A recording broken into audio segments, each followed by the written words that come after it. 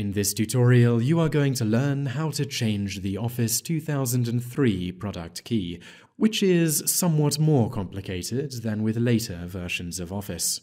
First of all, you will need to start Registry Editor. Click Start, then Run, and in the text box in the Run window, type regedit and click OK.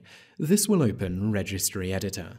You are now going to need to navigate to the part of the registry that relates to the installation of Office 2003.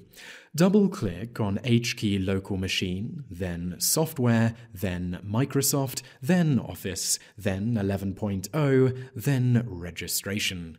Within this folder, you will see another called 9011, etc., or something similar on your computer. Click on this. You will see a list of entries appear in the right-hand frame. First off, you need to locate Digital Product ID, right-click on it, and select Delete. Next, locate Product ID and delete this entry as well. Close Registry Editor and open any one of the Office 2003 programs. As it starts up, you will be presented with a Microsoft Office 2003 setup window. Here you can enter your new product key, and that is how to change Office 2003 product key.